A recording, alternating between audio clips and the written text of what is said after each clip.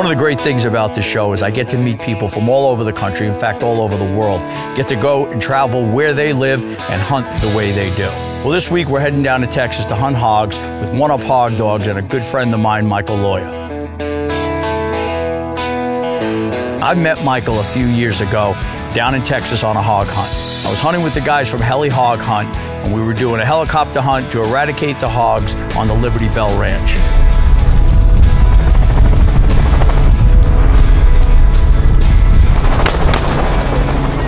One of the things about helicopters is that once you've run a ranch for a few days, the hogs become really smart, become nocturnal, they hide up in those swamps and they won't come out. And that's where Michael and his dogs came in. We get to run the hogs all night through the swamps, push them out of where they were holding up, and help to eliminate part of the problem that the hogs were causing on that ranch. I started with hog dogs when I was about 8 years old with an old veteran that took me under his wing. Kind of trouble kid back in the day, so he took me under his wing, kept me hunting, kept me out of trouble. We hunted day, night, didn't matter. And from there, I got my own pack of dogs. He passed away about when I was 16, and I took every dog he had and kept on going, and I still like to take young kids hunting today. I think it's important that we carry on with the tradition and generations coming up. You ready, Cody? Hey, give me a sec. Get the new lead set up. All right. You gonna want to lead? We're gonna lead. For our second night out, the guys did a little scouting, got a good feel for the property, saw where there might be some hogs laying up. They had seen a big boar earlier in the day, got the dogs out, and I'd say within an hour, these dogs were on the trail. So we're standing out by the edge of this swamp, waiting for the dogs to get this hog bayed. Once they did, you start hearing it, they let those catch dogs go. I mean, that's when all the chaos starts, man. We're running through the swamp, trying to catch up to these dogs. You know, I had some mixed feelings about stabbing a hog with a knife. You know, it wasn't something where I needed to prove that I'm a badass or something like that. It didn't make that much of a difference to me how I killed a hog. But when I got there and seen that the only safe method to do this was with a knife. Look, it's for the dog's safety. There was no weapon I could have fired right then that I could have be totally assured that I wouldn't have hurt one of those dogs. Taking a hog down with the knife was definitely the safest and most humane way to do it.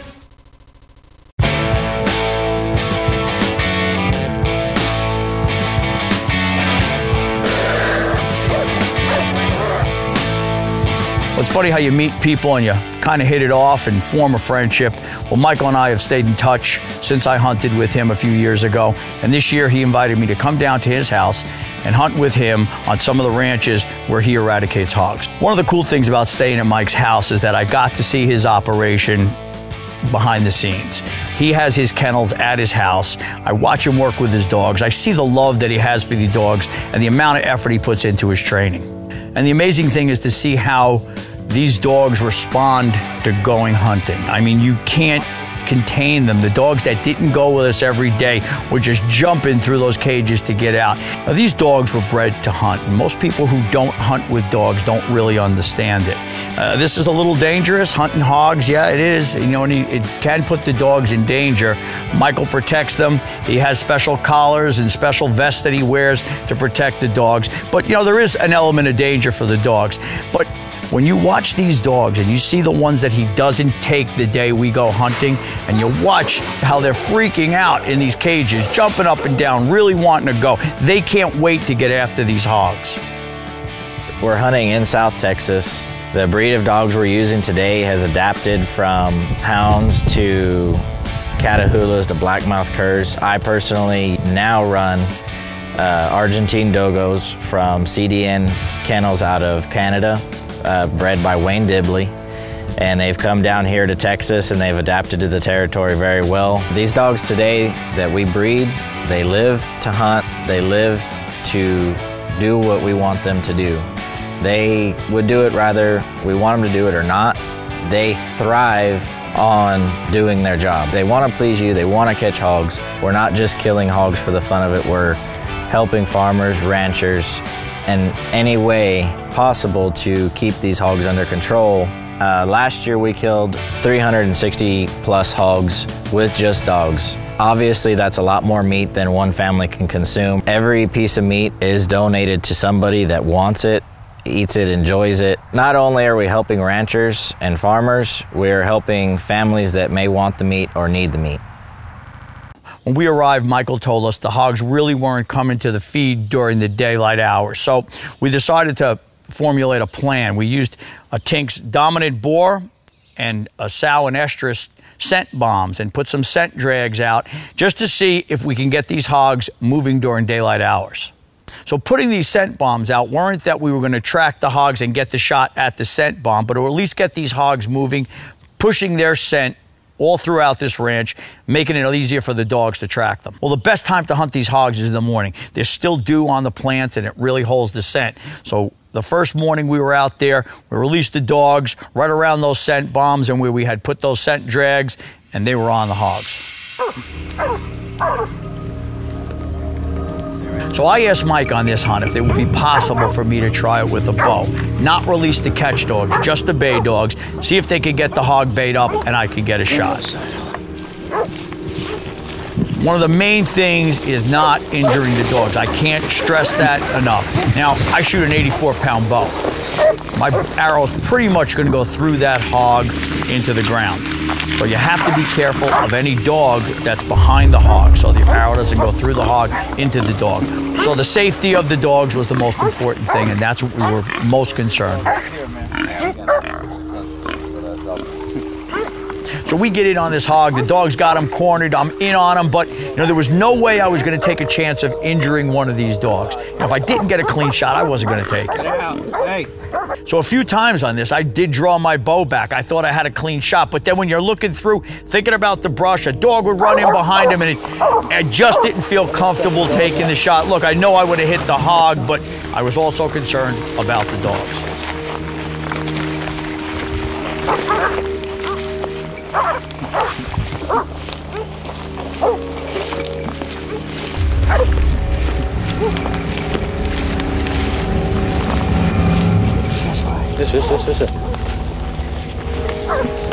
Then we got this hog cornered in the brush, and we get the bright idea that I'm gonna run down this hedgerow, get out ahead of this hog, and head him off.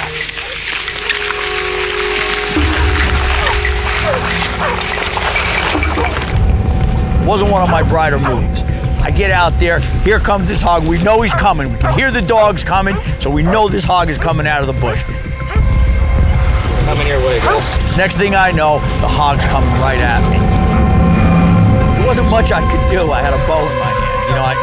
I thought about it for a second, but it was just an instant. And your first reaction is to get out of his way. I tried to get out of the hog's way, but he wasn't having any of it. Hog ran over and just threw me into the brush. And the only thing I can say is I was thankful that that hog didn't have big cutters, because I'd have been in trouble.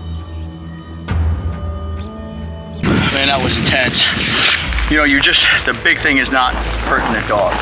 You want to make sure this arrow's going clean through that pig into the ground, because a partial penetration, that broadhead sticks out, the dogs are going to jump on them once they smell blood. It's going to endanger the dogs. We're going to try with the bow, and so we'll see if we can get on them again. Dogs are hot. We've been chasing this hog for a while, and they dropped off it, so they got the catch dogs loose, and I don't know if they got this hog, but it's in here. We're going to keep looking. It came at us once, so I don't know if it's smart to go crawling in there, but if I could skirt along the edge, maybe I get a shot. Can't see the dog behind it. You're good. They're all out of the way. Yeah, I know, but that head, I got a head on it. Hold on.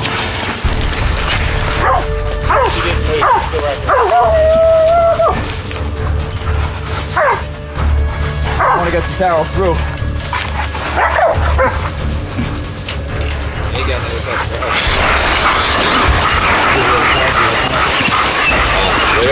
Looks like they're pulling the dogs off it. We lost this hog. I mean, it was a chance at a shot, but they warned me before I was going to take the shot with the bow. Do not take a shot if there's a chance of hitting the dogs, and you got to be careful. So we'll see if we get another one. So this hog runs me over. We regroup. We start going after him again. This hog gives us the slip. We don't get this hog. So Michael and I were talking, it started getting hot, it's down in South Texas, so one of the best things we thought to do was the next hog we get on, release the catch dogs. You know, the hog population has just exploded everywhere in the U.S., and just about every state knows about this and knows about the problems that these hogs cause. We've been 30 years ranching, cow-calf operation. This is my livelihood, been doing this all my life. The ranch is about roughly around 2,000 acres. All the hogs, when I plant oats, they go ahead and root it up and just destroy the crops and stuff like that. And they root up the coastal fields that's having problems with cutting the hay and stuff like that. They give a lot of problems with that.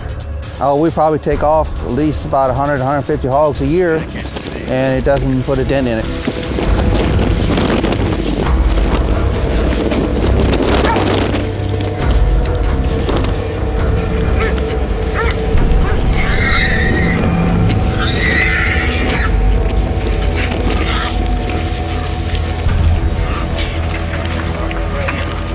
So finally we get on another hog, dogs get him out, pull him out, we put the hog down, and that's how our first morning ended, was just after getting run over by that hog, you realize that how dangerous this can be. It makes you think about when you're rushing in after these hogs, but the excitement level was through the roof. There's just no way you're using a bow on something this thick and in there, and it's the safest thing. And look, the reason we're doing this is to remove these hogs from this ranch. So, you know, dogs doing their work, we got to do ours, and try to do it with the bow the first time. We'll keep trying. If we get the opportunity, we'll take one with the bow, but the knife is the most humane way to do it.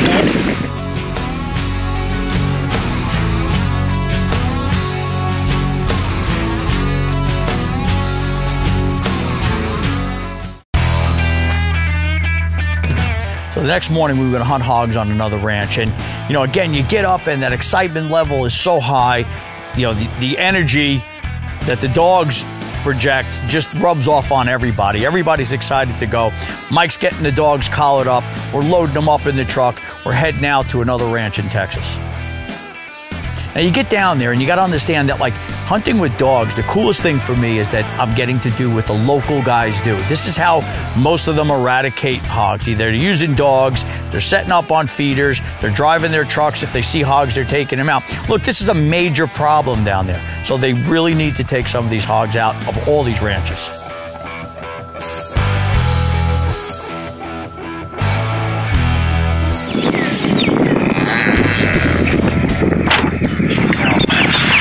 Let the dogs loose, and on a different ranch this morning. A little breezy, a bit dry.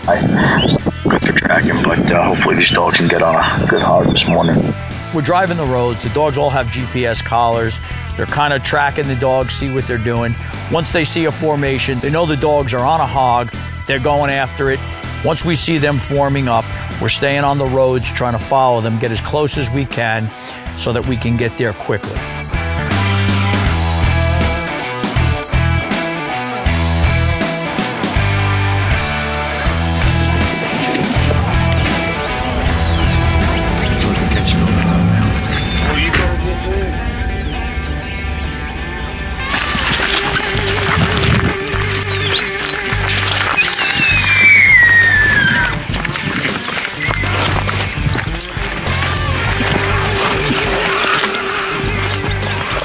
Once the dogs get on a hog, the danger level goes up so much higher, because once they corner this hog, if we don't get there quickly, what's going to wind up happening is it puts all those dogs in danger.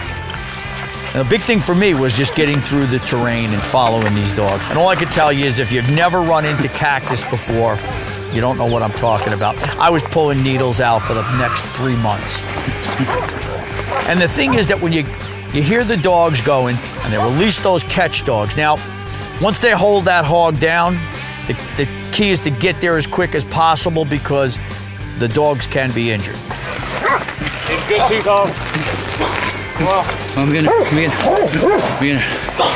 Hold on. So we get through all the brush, and we get to this hog. The dogs got him on the ground, take out the knife, put the hog down, and we all stepped back and looked at the size of the cutters.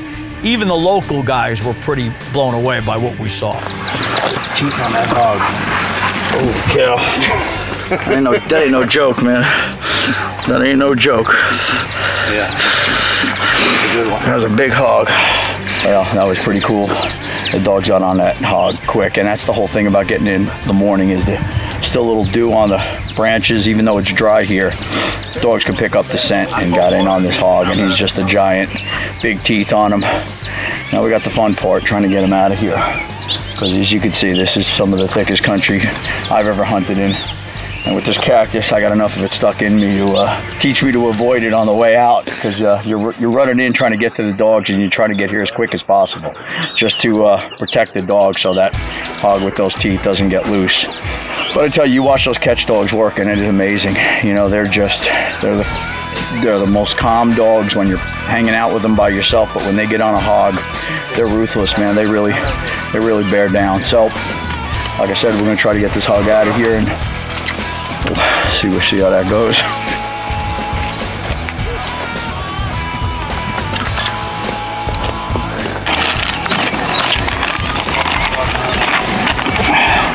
That was one big hog. It was a good hunt, and the dogs did their job.